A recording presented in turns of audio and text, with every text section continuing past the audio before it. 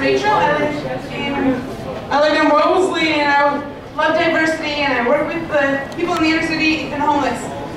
Currently, there's a really fantastic idea that has come out of Europe. It's a publishing company and a municipality. They got together and they created a vending machine that produces short stories for people who are commuting. Gets them off their cell phone. I want to take this concept and take it out of the fictional world and bring it into real communities, with stories about real people, diverse stories of all kinds.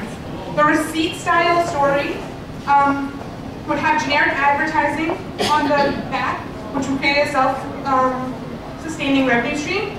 And the stories would be about people in our own communities, but at the bottom there would be a call to action. And that would encourage the reader to go somewhere to meet somebody who they might not otherwise not have the chance to know. My idea addresses problems of separation in our world, too many us-them situations, and it stems from the belief that our stories are powerful and they transform us and each other.